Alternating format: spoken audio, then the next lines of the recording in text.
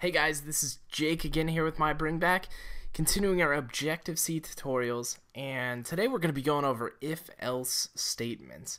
So we're going to be going into a little bit more of controlling the application, more or less, than getting away from some of the variables and the comparison operators and all that stuff. So in the previous tutorials, we went over some of the comparison operators, which we will be using with our if-else statement today. So let's jump into the if-else. I've got on the screen basically a standard if-else, no nested, it's just a simple if. You can see by this statement here, the expression, if this Boolean expression is true, execute this code that we're going to put in, or else execute this code if it's false. So that's kind of the basic premise behind an if-else statement. Where these would come in handy, a lot of times you'll see them in the background. You may not notice they're there, but let's say you go to a website and you have to validate that you're 18, or you have to validate that you're a certain age. It's basically you're going to enter your age or the birth date, and the computer behind the scenes is going, okay, if this person is 18 years of age or older, we'll allow them to go or enter the site. If not, we're gonna flash this website and we're gonna say, sorry, you're unable to access the site at this time. So that's kind of how it is. Like, it is basically a flow control, if you want to put it that way. It does behind the scene programming and allows you to go in or not. So that's what we're actually gonna do today, so you guys can grasp the concept and not even stop talking here. So, without further ado, we're going to establish a variable, and we're just going to use a simple integer. We're going to name it age, and we're going to set its value equal to, let's say, my age, 24. Don't forget your semicolon. The next part is going to be the if-else statement. So we're going to simply write if, and then here comes our Boolean expression, if age is, now we have to establish our expression here. Let's say we're voting. So we have to establish if they're 18 years of age or older. We want to say yes, you're eligible to vote.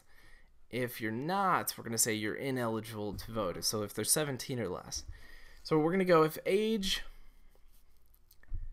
and see, we're going to have to use a greater than or equals to, in this case, is 18. We're going to put in curly braces here, and this is where, as you can see as a return, this is where we're going to put in the code to be executed if it's true. So if they're 18 years of age or older, we want to just simply print out our statement here as you are eligible to vote. Don't forget your parentheses there. And follow it up with, don't forget your semicolon, our else statement. Start your curly braces, hit return, and then this down here, as we put our curly braces here, this is going to be where if it appears to be false. If it appears to be false that we're 17 years of age or younger, we're going to put in just a simple NSLog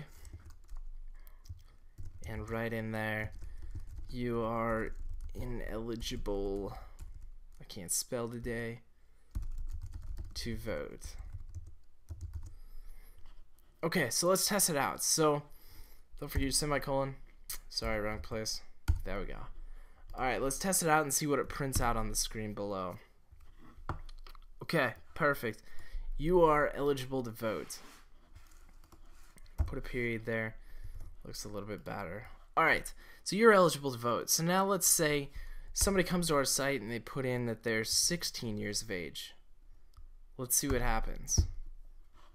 Alright, good. So the computer recognizes that the age is actually less than 18, so that's going to be false, and it's going to display you're ineligible to vote right there.